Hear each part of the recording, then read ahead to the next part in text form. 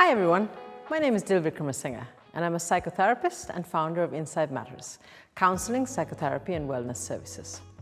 Welcome to this series of short videos in which I'm going to share with you information, insights and tips, as well as my own thoughts on how best to understand and protect our mental health and live a more balanced, fuller and authentic life.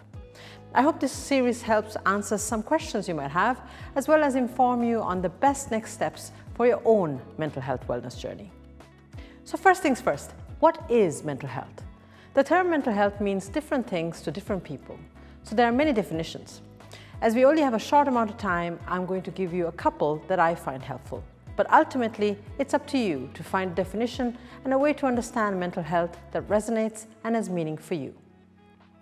The WHO defines mental health as a state of mental well-being that enables people to cope with the stresses of life, realize their abilities, learn well and work well and contribute to their community. It's more than the absence of a mental disorder. It's the ability to be aware and regulate one's emotions and relate with the people and the world around us. Mental health is a state of balance, both within and with our environment. The definition that I really like and I quote regularly is this: mental health is being able to live independently and separately of the culture that one is in. So being able to stand up when nobody else is standing up, when you see something wrong, either done to yourself or to someone around you.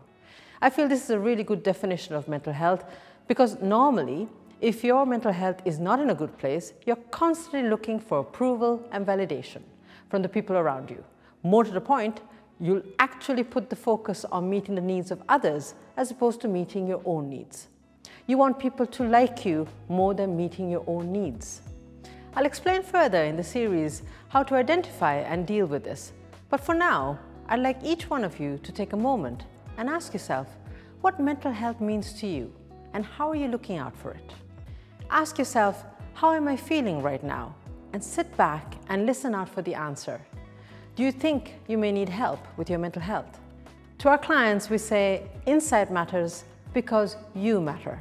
So always listen out to what's going on within yourself. I'll see you in the next episode where we'll be looking at the different types of supports out there to help with potential mental health issues you may be dealing with.